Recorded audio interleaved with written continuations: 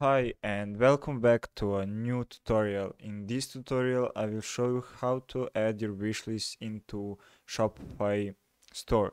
So it will be very easy tutorial. It is a tutorial for beginners, for those who starts in Shopify web developing. So it will be very easy.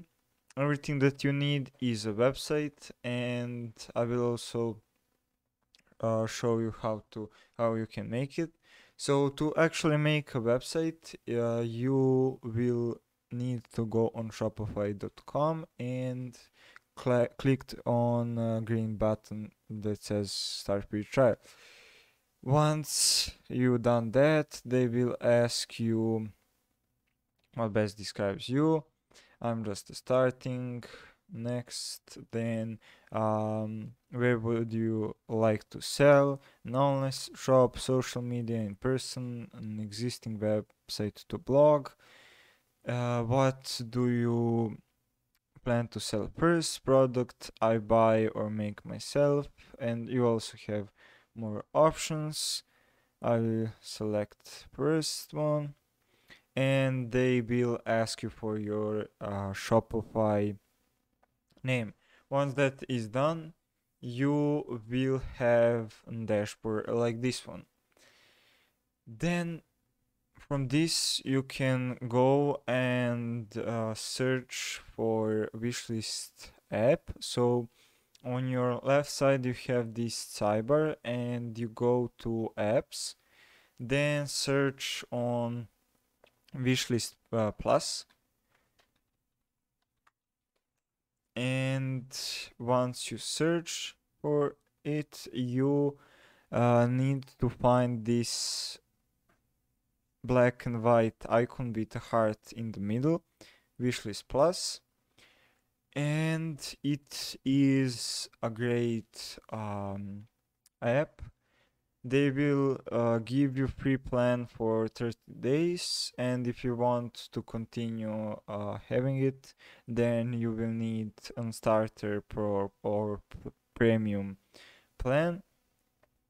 We will use this 30 demo trial, and to start using it, click on the add up button. Then go up here and click on install app. Once you've done that, they will redirect you to a new dashboard, and they will ask you for your name, and they will ask you for your Gmail.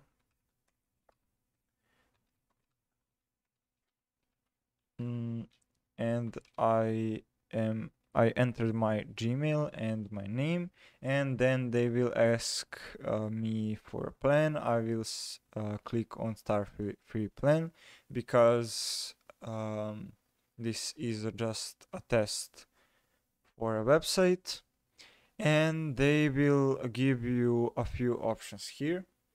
So how do you want a launch point to be exposed on your site?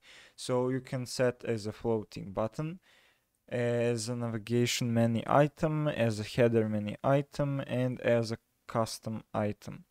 So you can see here how that it will look, and this is a navigation menu item, a header menu, so you will have this heart and a custom item, but I will I will select this as a header. So once you choose what option they want, click on continue. Then they will ask you how you want to button to look on your product page. So I think this one is best, and you can also on a social account you can choose if you want this number or you don't want this number. This number displays how much you have items on your wish list, and and I will deselect that. And you can also choose how you want to be styled, and I will choose a dark blue color. So click on this orange button, and this will be email details, and this is not very important, so I will just continue finishing my setup. So when that is done, you will get this dashboard, and this dashboard you can look at purchases, products, wishlist plus reports, and much more. But I will show you how you can add and see that wishlist on your Webflow on your Shopify store. And then we'll need to go to our dashboard, and to actually see a button, you will need a product. I will show you how to add your first product if you don't have one. I will say here hoodie, and here you can enter your description, and you can apply your images here and set price. So this is pretty much what you need for a product.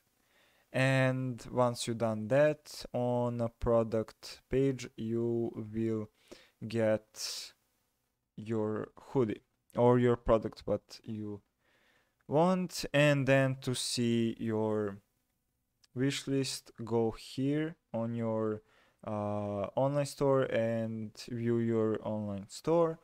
Then you will get your products, and once you click on a product, then you can see that we have this blue button. And to actually add on our wishlist, we can simply click add to wishlist. And then because I selected navbar, I will have this heart icon on my navbar, and this will be my wishlist.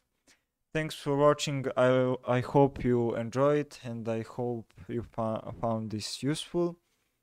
And if you want to share this with your friends and your colleagues, then be free to do that. This way you will support our channel, and another way that you can support us is by clicking on a like button and subscribing if you want to see more videos. And if you have any suggestions, leave a comment below. Thanks for watching, and see you in the next video.